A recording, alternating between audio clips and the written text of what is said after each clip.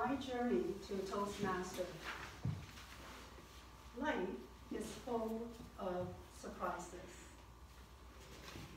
I would never have thought I would be standing right over here today, giving my first icebreaker speech 30 years later, after I vowed never to embarrass myself again.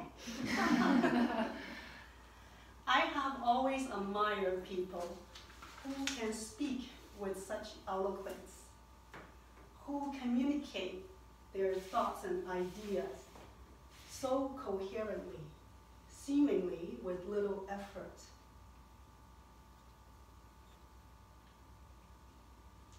They capture the audience interest beautifully.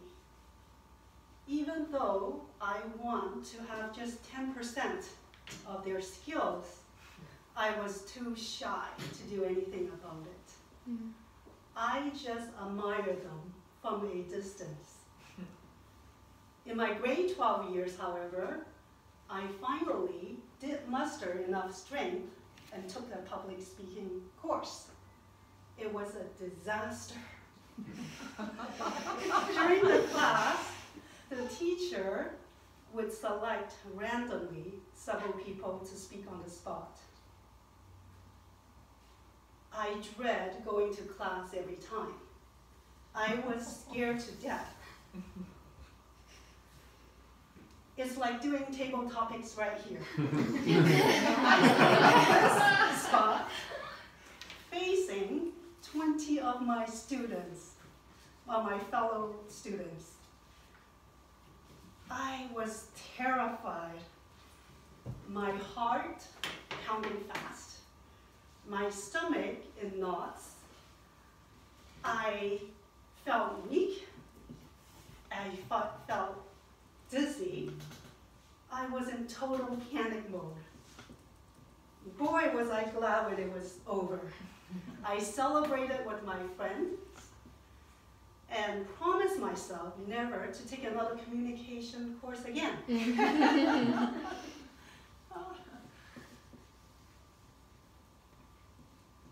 After knowing that I have this weakness, after I graduated from University of BC in finance, commerce, I steer myself away from any positions that require communication skills except for the basic. I have come to accept that a good communicator is a genetic gift. Either you have it or you don't. I am just not a good communicator. As I mentioned earlier, life is full of surprises.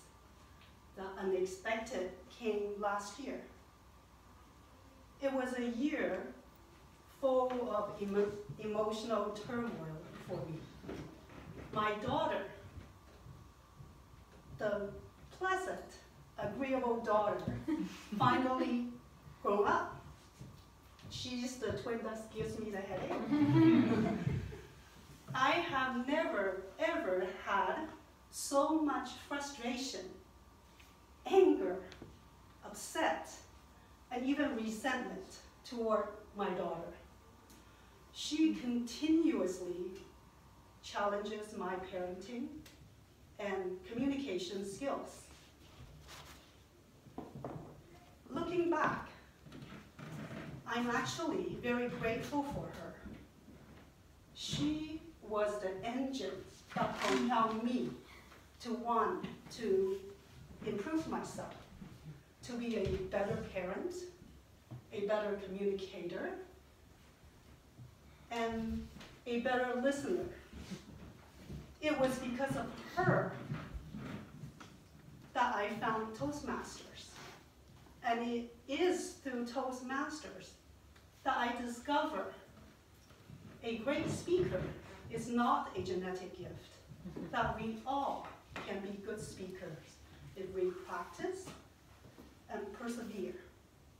So I'm very excited about this unanticipated journey of mine, and I and very grateful for all of you, for your warm welcome, for offering me this safe, non-judgmental environment, and for supporting me on my unexpected but very much welcome journey so that I too can become a good communicator one day. Wouldn't it be wonderful that I can rekindle the closeness and the warmth that I had with my daughter in the past and take it to a new level? That is my aim. Thank you.